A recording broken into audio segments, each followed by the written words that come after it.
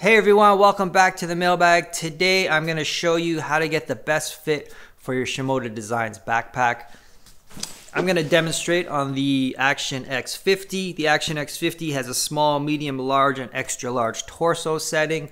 You'll just want to loosely base your torso setting on the size shirt you wear. So for instance, I'm a medium. I already have it set up on the medium size. Now you can also think about it in a way that if you are over 6 feet tall, maybe you want to start at extra large. If you're around 5'9", 5'10" to 6 feet, drop down to the large. If you're around 5'6" to 5'9", try the medium. And if you're smaller, try the small. Let's just put the bag on. You'll want to keep it so it's in a kind of a neutral and balanced feel. It shouldn't be too tight just yet.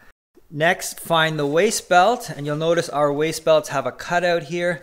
You'll want the upper portion of the belt to sit above your hip bone, basically resting where it curves over. The lower part will be positioned where your hip bone is more vertical. So you can find it just by going like this, and you'll find that bump on your hip and position the belt in that spot.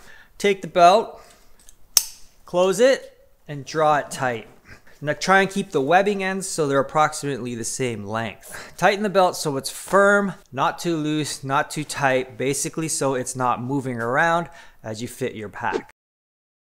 Next, go back to your shoulder straps, find the lower adjustment and bring some tension to those.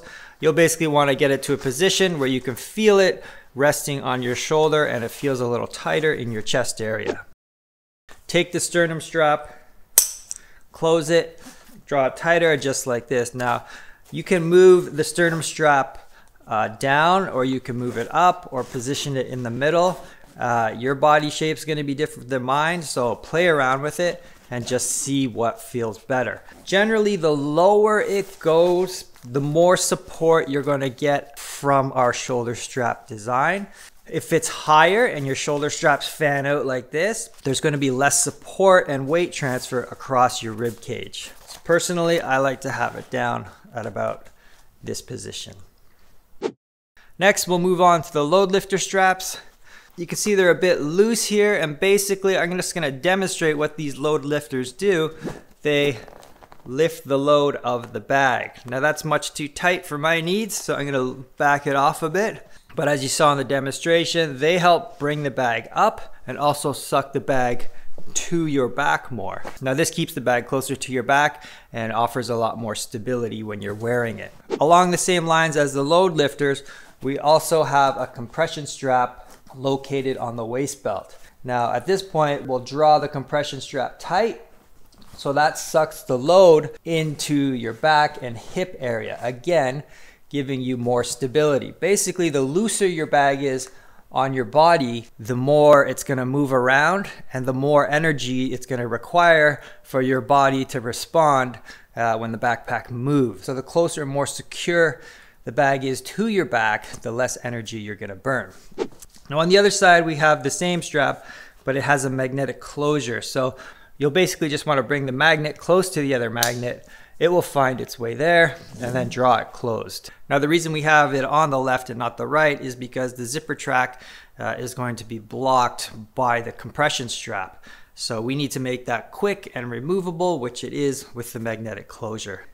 Now with this magnetic closure, I'm going to recommend you use it on longer portions of trail when you're not in and out of your backpack. If you are in and out of your backpack a lot, just tuck it into the jersey mesh sleeve and you won't even notice that it's there. Now you can definitely hike for hours on end without this compression strap engaged, but if you do want that extra bit of support, it's an option for you to use. For the most part, this is how your pack should be set up on you. We all have different shaped bodies. It's going to fit a little differently for everyone, and you're going to have to make little micro adjustments to your own torso. A couple of things I'll leave you with is that you don't always have to have your bag on your body in the same position. If you are in technical terrain, maybe it's steep and you're scrambling down and you need your hands and you're looking down, you don't really want your pack top heavy. So free feel to relax the load a bit, maybe loosen your shoulder straps up by about 1 inch, loosen the belt a bit so it drops down a bit and your center of gravity is just a little bit lower. Or in another instance, if you're in really technical terrain, maybe you are doing aggressive sports and you'll want it tight. The reason for that is you want your bag drawn to your pack so there is no energy loss and your pack isn't moving and throwing your body off balance. The final thing is that a taller person is definitely going to be better off with a taller torsoed backpack. So something in our X50 to X70 range. And if you have a notably smaller torso, you are going to be much better off with a shorter torso pack, something in our 25-30 liter range. So I hope that helps you find the right backpack fit, and we will see you next time on the mailbag. Take care.